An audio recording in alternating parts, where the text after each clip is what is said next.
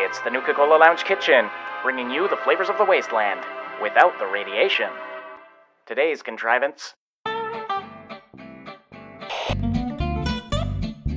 Today we're going to be doing another version of Nuka-Cola Classic. Now this one is a lot simpler than the recipe we did in the previous video, which means it's probably not as close of an approximation to the real Nuka-Cola Classic recipe from the Follow lore. But this is still a version of Nuka-Cola that you can make that's fairly legitimate, and you can call it Nuka-Cola, because who the hell's going to tell you you're wrong? So I'm going to send things off now to Sive in our top secret Triple S mixology labs that are totally not in his kitchen. Thank you, Ash. This recipe came up from people wanting to know what Nuka-Cola tastes like. It was early in the 2000s, and a bunch of people on a couple of fan websites threw around some ideas, and everybody kind of agreed, hey, this is what Nuka-Cola should taste like. Not really very authentic, and it involves Mountain Dew. Now, Mountain Dew was chosen because it was green, and because it looked like it had radiation in it, and honestly, kind of tastes like it too. Cream soda.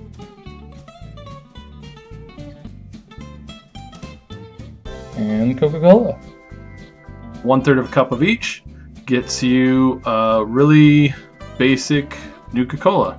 There's not a lot to it. It's really simple to mix up. It does taste pretty good, but it's definitely more swamp watery, like you're just mixing drinks at the fountain. The biggest difference I would say between this one and the one we featured in the previous video is this one lacks that distinct fruit flavor that the other one had. But it is still very tasty, and something simple you can mix up on the fly. How do you like Mountain Dew? You know, when I was a teenager, I actually loved Mountain Dew. Oh, did you? It's been way too long since I've had it that I can't really say. So I think what Sive is driving at is that your enjoyment of Mountain Dew might affect how much you like this particular Nuka-Cola recipe. But I really like this. It's got all of the creaminess of the previous recipe with a nice cola base, but like I said, it does lack that distinctive fruit blend. But hey, it's still great. Still something you can probably enjoy and mix up on the fly for your friends, and they'll think that you were just great. You can impress girls with it. Just invite them over and say, hey, want to come over and have some Nuka-Cola? I mean, that works, right, Sive? Yeah, it doesn't really work. If that doesn't work, all you need to do is get yourself some baby mole rats.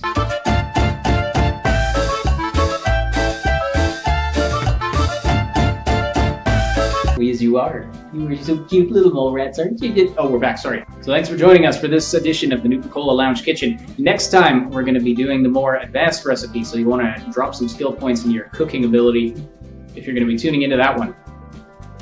Anyway, on behalf of Sive, my name is Ash, and we'll see you next time.